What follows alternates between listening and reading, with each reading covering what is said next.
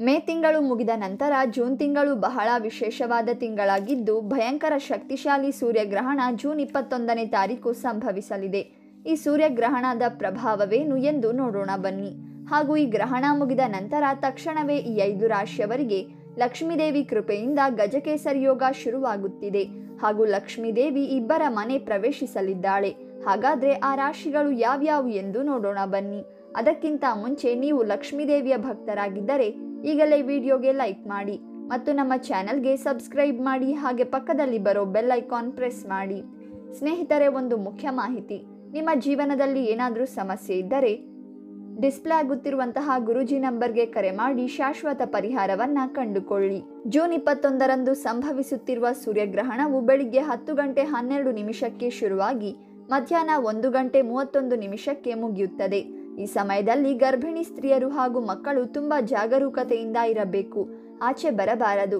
ಹಾಗೂ ಈ ಸಮಯದಲ್ಲಿ ವಾಹನ ಚಲಾಯಿಸುವುದು ಒಳ್ಳೆಯದಲ್ಲ. ಹಾಗೂ ನೀವು ವಾಹನ ಚಲಾಯಿಸಲೇಬೇಕೆಂದರೆ ವೇಗಕ್ಕೆ ಮಿತಿ ಇರಲಿ. ಹಾಗೂ ಈ ಸೂರ್ಯಗ್ರಹಣದ ನಂತರ ಈ ಎಲ್ಲ ರಾಶಿಯವರಿಗೆ ಗಜಕೇಸರಿ ಯೋಗ ಶುರುವಾಗುತ್ತಿದೆ. ಇವರು 2020 ಮುಗಿಯುವಷ್ಟರಲ್ಲಿ ಇವರ ದುಡ್ಡಿನ ಸಮಸ್ಯೆಗಳು ದೂರ ಆಗುತ್ತದೆ. 2021ರಲ್ಲಿ ಧನವಂತರಾಗುವ ಯೋಗ ಕೂಡ ಇದೆ. ವ್ಯಾಪಾರದಲ್ಲಿ ಅಧಿಕ ಲಾಭ ಗಳಿಸಲಿದ್ದಾರೆ. ನೀವು ನಿಮ್ಮ ಸಂಗಾತಿಯ ಜೊತೆ ಯಾವುದೇ ವಾದ ವಿವಾದವನ್ನ ಮಾಡಬೇಡಿ. ಸಮಾಜ ಸೇವೆಯಲ್ಲಿ ತೊಡಗಿಕೊಳ್ಳುವುದರಿಂದ ಅನೇಕ ಜನರು ನಿಮಗೆ ದೇಣಿಗೆಯನ್ನ ಸಲ್ಲಿಸುತ್ತಾರೆ. ನೀವು ಯಾವುದೇ ಕೆಲಸಕ್ಕೆ ಕೈ ಹಾಕಿದರೂ ಯಶಸ್ಸು ನಿಮ್ಮದು ಮತ್ತು ಲಕ್ಷ್ಮೀದೇವಿಯ ಸಂಪೂರ್ಣ ಕೃಪೆ ನಿಮ್ಮ ಮೇಲೆ ಇರಲಿದೆ. ನಿಮಗೆ ಆಗದವರಿಂದ ಸ್ವಲ್ಪ ದೂರ ಉಳಿಯುವುದು ತುಂಬಾ ಒಳ್ಳೆಯದು. ವ್ಯಾಪಾರ ಮತ್ತು ವ್ಯವಹಾರ ಮಾಡುವವರು, ಕೃಷಿಯಲ್ಲಿ ತೊಡಗಿಸಿಕೊಂಡವರು ಮತ್ತು ಸರ್ಕಾರಿ ಕೆಲಸದಲ್ಲಿ ಇರುವವರಿಗೆ ಉತ್ತಮ ದಿನಗಳು ಬರಲಿದೆ. ಇನ್ನು ನಿಮಗೆ ಅನೇಕ ಮೂಲಗಳಿಂದ ಆರ್ಥಿಕ ಲಾಭ ಬರಲಿದೆ.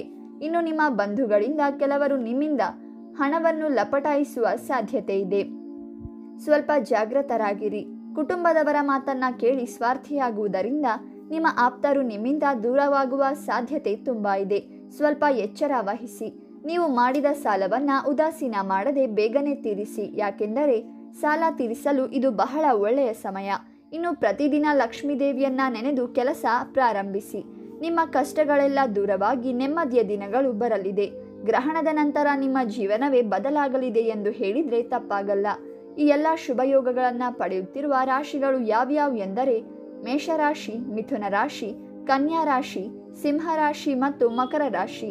ಈ ರಾಶಿಗಳಲ್ಲಿ ನಿಮ್ಮ ರಾಶಿ ಇದ್ದರೂ ಇಲ್ಲದಿದ್ದರೂ ಭಕ್ತಿಯಿಂದ ಓಂ ಲಕ್ಷ್ಮೀದೇವಿ ಎಂದು ಕಾಮೆಂಟ್ ಮಾಡಿ. ಈ ವಿಡಿಯೋವನ್ನು ಎಲ್ಲರಿಗೂ ಶೇರ್ ಮಾಡಿ ಮತ್ತು ತಪ್ಪದೆ ನಮ್ಮ ಚಾನೆಲ್ ಅನ್ನು ಸಬ್ಸ್ಕ್ರೈಬ್ ಮಾಡಿ.